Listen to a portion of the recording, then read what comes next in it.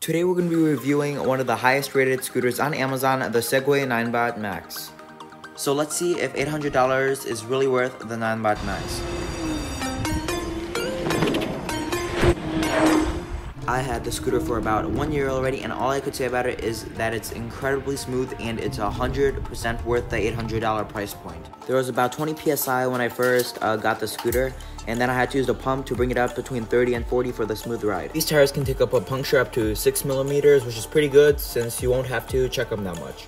The stem on this specific scooter is actually pretty high, which is not bad, but it's way comfortable driving than the other ones. My longest trip so far was like 40 through 39 miles, which had 3% left when I came home, and I have around 1,700 miles on the scooter, which is pretty far. This scooter has an option of 3 modes: Eco, Drive, and Sport, Sport being the fastest, and you could keep changing them by double clicking the center button right here, and there's also a light by clicking the button once. This scooter also comes with many other extra features, like a fast charger built into the scooter and another extra fast charger if you ever want one, and this is the charging cable. Notice how there's no brick, so it's easy to carry around and use.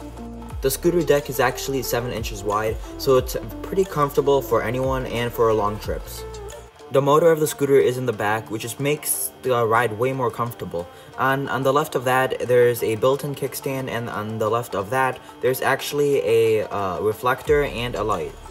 Eco is 0 through 10 miles per hour, which is pretty good. Drive is almost the same thing, a little faster and good for beginners, but 24 miles per hour is for the people who really want to have fun and really use their scooter to the max.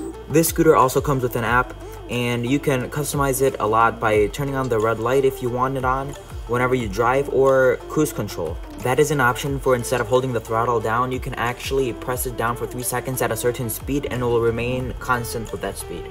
I hope you guys enjoyed the video. Please subscribe. This is probably the longest video I ever edited and made.